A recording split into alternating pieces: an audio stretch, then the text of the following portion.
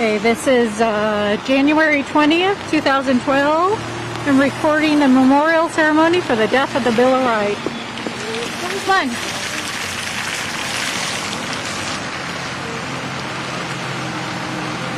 Come on, guys, hurry.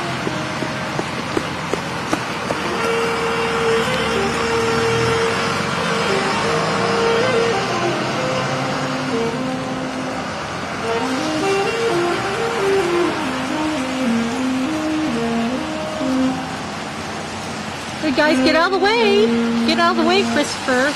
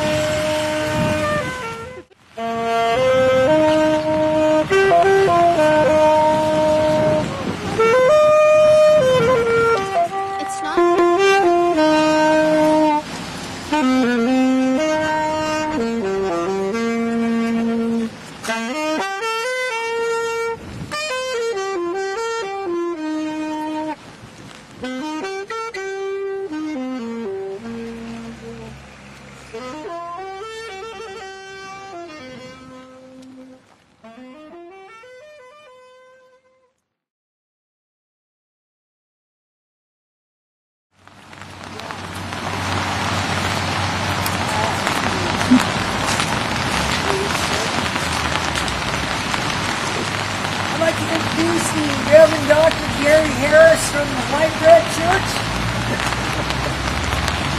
He's going to do a eulogy for us today. We're here to mourn the Bill of Rights.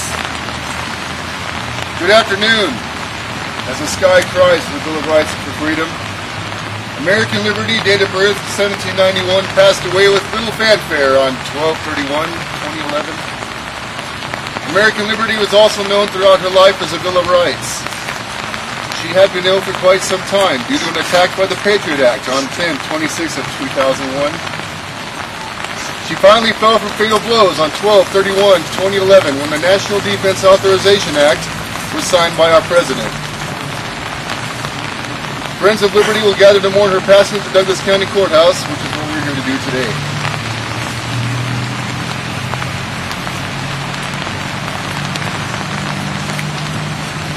It is impossible to stand before you today and encapsulate freedom's life with one short speech. I feel that no matter what I say today, I'd be shorting freedom and what it means to corporations. I mean, what it means for the people who loves freedom so much. We've all participated in freedom in some fashion. Each of us saw freedom a little bit differently. If you walked around and asked corporate America, people, how they do freedom, you would get different answers. The inscription at the base of the Statue of Liberty reads, "Give me your poor, your huddled masses yearning to be free. the wretched refuse of your teeming shore. Send these, the homeless, tempest-tossed. I lift my lamp beside the golden door. Of course, today we know that is socialism, so anyone doing that will be put in Guantanamo Bay. What? Patrick Henry, one of the founding fathers of the American Revolution, once said, "Give me liberty or give me death." He's no longer with us, which tells you everything you need to know. How's that working out for you, Patrick? During the Civil War, Yankee Doodle stuck a feather in his hat and called him macaroni. Macaroni he bought at a super Walmart, for we all have been given the ability to shop till we dropped. As President John F. Kennedy once said, "Ask not what corporate America can do for you, ask what you can do for corporate America." Last Monday was a celebration of one of our greatest freedom fighters, and I would be remiss if I didn't quote him today as we honor the death of freedom when he said, "Pizza is a vegetable, pizza is a vegetable, thank Congress Almighty, corporations are people." Which is why we say death to freedom. Corporations are people, long live corporate America. Let us bow our heads and pray. Wait a minute. Corporate America is Mike check! Mike check! This preacher is not a part of the 99%. In fact, this so-called preacher isn't a person at all. He's a multinational corporation. People, we're people. Because of Citizens United, this corporate person has been given unlimited power to affect our elections, to write our legislation, and overshadow the voices of real people. I propose that we throw off the shackles of corporate personhood and revive democracy and liberty for the 99%. Can I get a heck yeah? Let's take it now!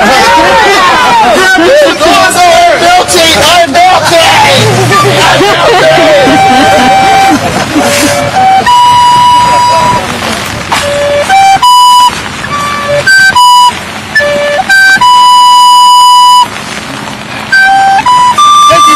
witness to our guerrilla theater?